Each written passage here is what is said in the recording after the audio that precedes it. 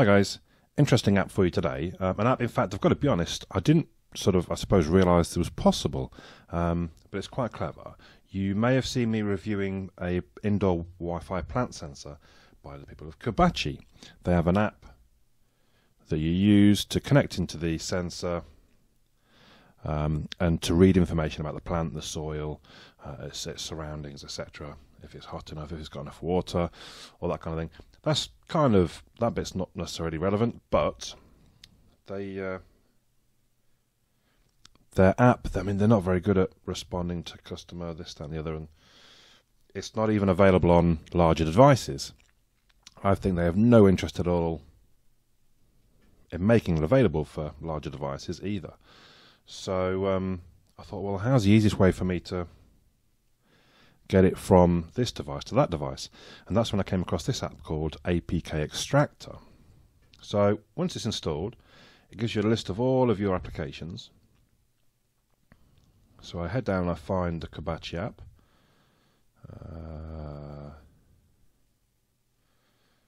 If I could remember my alphabet. Okay, there it is, sorry. Now if I tap it once, it extracts it and it stores it on the SD card. If I tap at the side here and I select share, it extracts and then it says, right, where do you want to share the device? So I want to add to Dropbox because I've got a, in fact that's it, that's where I put them all. I've got a folder that I store APKs that I might need, and I tap add. As you can see, I've actually already done it once before, so it's telling me it's already there.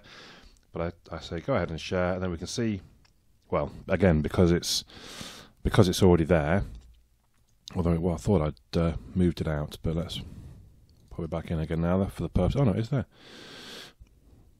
Oh, actually, maybe when I tapped it, did it upload it as well? I don't know, not sure. Anyway, that's what you do though. You tap the share, you select your Dropbox and wherever you want it to be. And now when I go to Dropbox, I might need to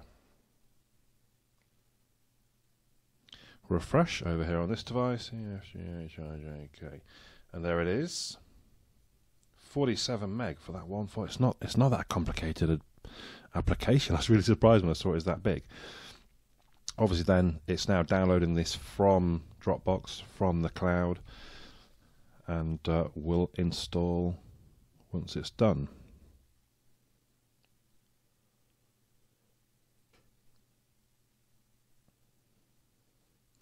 So there we go.